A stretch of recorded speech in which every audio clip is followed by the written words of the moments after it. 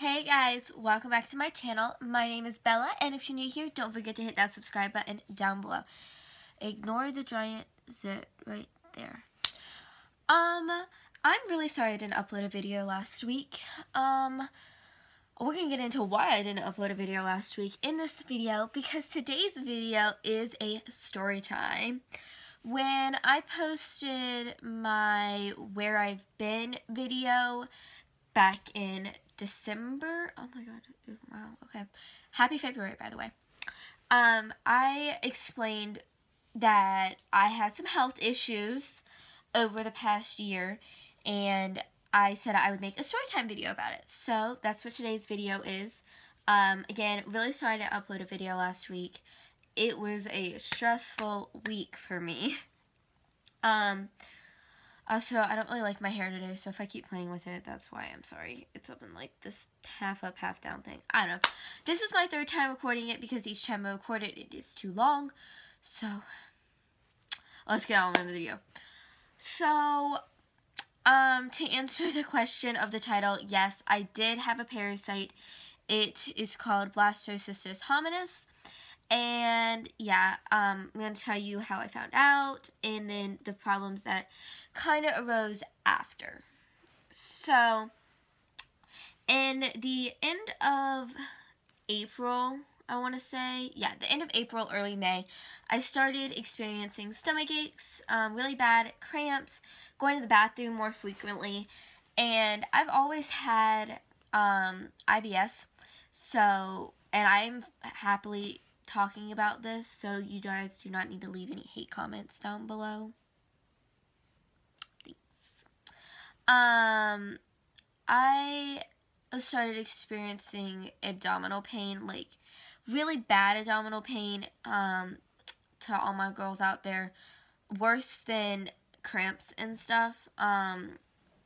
It was really uncomfortable, and it was in my entire stomach. I don't know why I touched my stomach. It was in my entire stomach area. What would make it feel better was curling up in a ball, applying pressure, stuff like that. Heating pads. I laid on a heating pad a bit. I also had a little bit of back pain, and I told my mom about it when the symptoms had been going on for probably about 2 weeks. I, at first, just thought it was a normal stomach ache. I just thought maybe I ate something that didn't agree with me, and it just needed to get through my system. I never thought it would be a parasite. That is not anything that I would have thought of. My mom thought of it, but not me. So, about 3 weeks in, I told my mom, I was like, I'm still having the symptoms, and she's like, okay, I'll make a doctor's appointment. So I had a doctor's appointment on Friday. Also, I'm really cold, so I have a blanket. She made it a doctor's appointment for Friday, and I went to the doctor, left school early and everything, and at this point, like, everything was getting worse. Nothing was getting better, but the symptoms were pretty much exactly the same. They were just getting worse. So they wanted to run a couple tests. They wanted to take some blood, and then they wanted to do a stool sample. Both of those take a couple days to get back, so it was kind of a waiting game. They couldn't do anything until my test samples came back, which sucks because they couldn't give me any pain medicine. They couldn't really do anything for me until we knew what we were dealing with. So I went home that weekend, got really bad. It got really bad, and my symptoms were horrible. I was starting to throw up now, and it was to the point, I was like, at one point, I remember it very vividly, I was laying in a ball on the kitchen floor, like crying. I was in so much pain. That was kind of when I made the decision I wasn't going to school on Monday. My mom happily let me stay home because I never asked to not go to school unless I am in really bad pain or I'm really sick. I mean, I went to school with the flu, so I don't miss school. So she not reluctantly, she happily said yes, and I stayed home Monday. Nothing really changed on Monday. I admittedly was not drinking enough fluids for the amount that was you know, coming out of me in a nice way. So I was pretty much just curled up in a ball, trying to sleep, trying to do whatever I could to not be in excruciating pain. And let's see, I think my mom got home around 8 o'clock that night. She got home a little later from work that night, and she said, "You look really pale, you look really bad, we're going to the emergency room." So it was 9 o'clock by the time we finally went to the emergency room. I was reluctantly going. I did not want to go. I was like, let's just wait for the test results. I did not want to go. Don't really like the hospital. But eventually I was like, okay, fine, whatever. So we get there. The hospital is like 5 minutes away from me, so it wasn't a long drive or anything. Or the emergency room. So we get there. We wait probably an hour before I'm even back. And then they do like the urine sample. They automatically take blood and they start me on an IV. I was really dehydrated. I went through 3 bags of fluid in the emergency room that night in a 6-hour period. I was super dehydrated. And they took my blood and everything, and we were waiting. Needles don't really bother me if I don't look at it. I just look away and act like nothing's happening. So that's actually changed a bit now because I've had so many needles in me this past year. But so I waited. They gave me some pain medicine finally. So they gave me some morphine. The stuff was great. Made all my pain go away. And I was able to not be in a ball and try to get a little bit of sleep while I was waiting. Eventually the doctor comes in. And he's like, well, your tests don't really match. So we're going to draw some more blood, and we want to do a CT scan. I was like, okay. So the nurse came back in. She took some more blood, and I had to drink that orange Gatorade iodine liquid thing. I don't know what it's called. I had to, like, chug it, basically.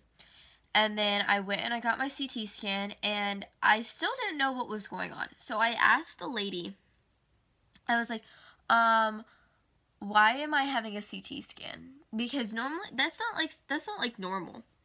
So I was like, do you know what's going on? She's like, all I know is you have an abnormally high white blood cell count level. And all that really means is you're fighting an infection of some sort.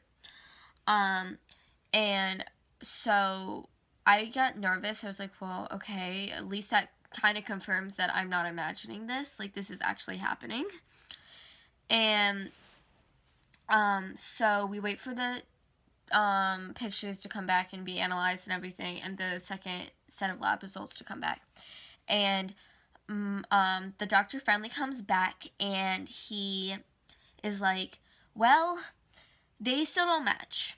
Your CT scan is completely fine. It's normal. It's clear. That was the word I was looking for. It's clear. But your labs are still really high. I had an elevated liver enzyme level and my eosinophil level of my white blood cell count.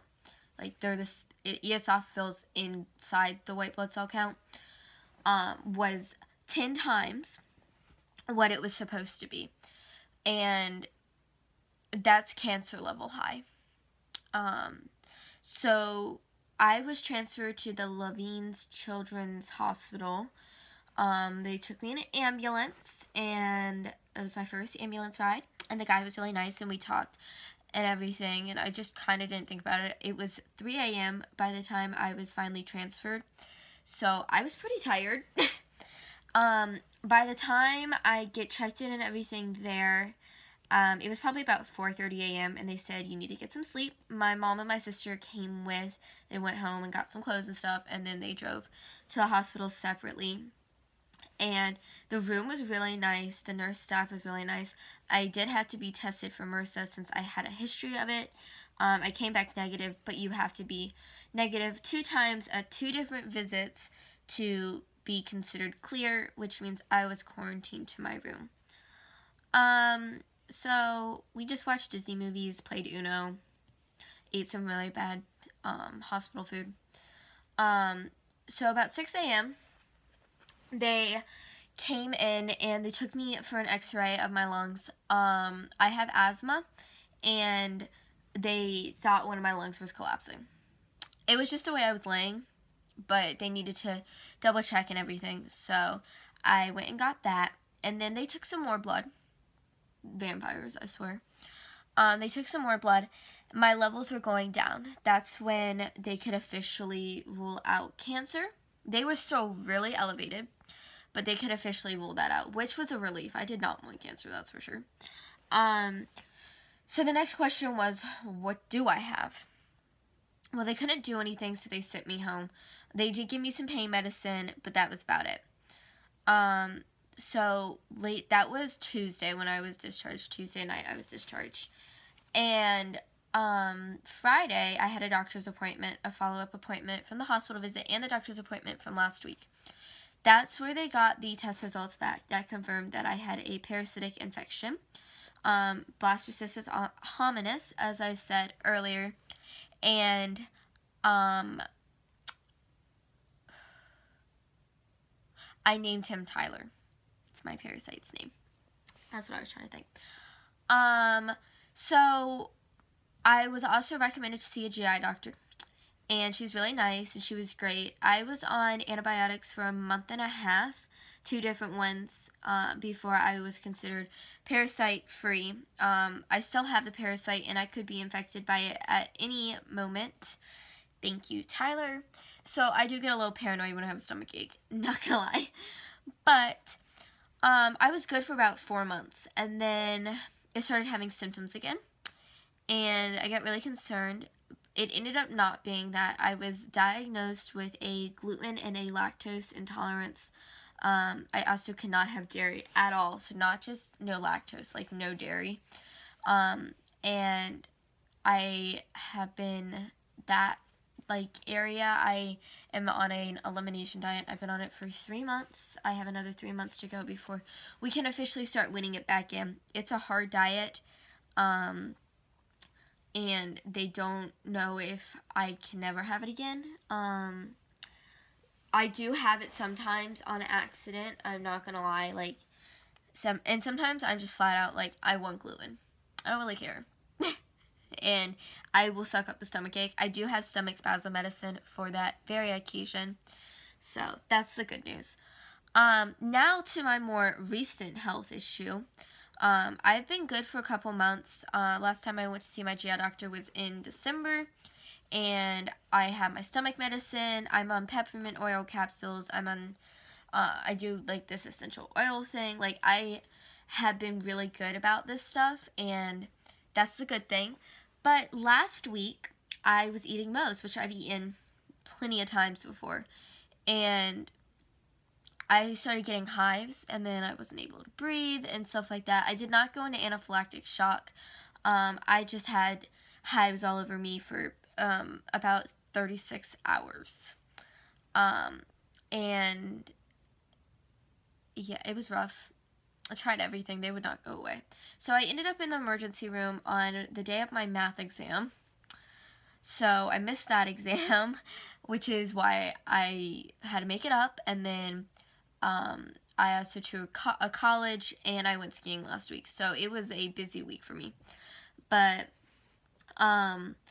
they gave me a steroid, and I now carry an EpiPen because we don't know what caused the allergy. We don't know what I ate that caused me to have the reaction that I did. I do have to go get some more allergy testing done.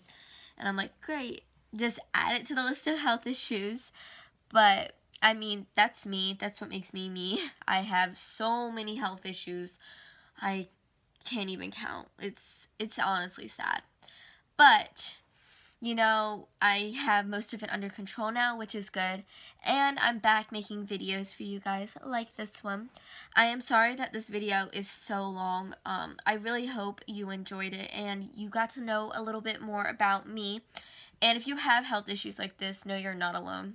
I have so many more that I can make tons of videos about.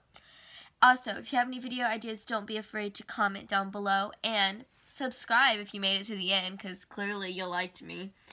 Anyways, I'll see you guys next week. Bye.